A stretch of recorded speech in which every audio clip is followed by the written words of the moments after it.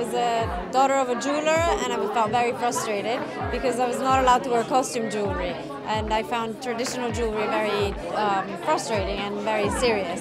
So I decided to come up with a jewelry concept that was very fun, but still staying true to my roots, so still precious metals.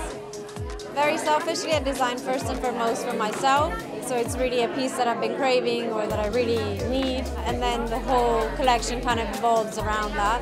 And it's really inspired by my life, so it could be from a beautiful detail that I've seen on a trip to South America, it could be the birth of my son, to commemorate that. Everything has a special connection to my life, and so my collections evolve as my life evolves.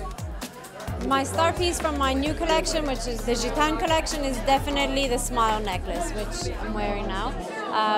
So it's something that, again, sits very high up on the collarbone, and it's something that everybody sees, and it just evokes an emotion, which is obviously happiness. And it's the first time that I'm using a combination of faceted stones and cabochon stones, so the texture is very interesting and intricate. Great style is feeling comfortable and confident, I think, in what you choose to wear, and having a special connection to those pieces that make you feel happy and better and just complete. It's different from everyone. It could be a look head to toe, it could be mismatch. It's about really knowing to choose what is right for you.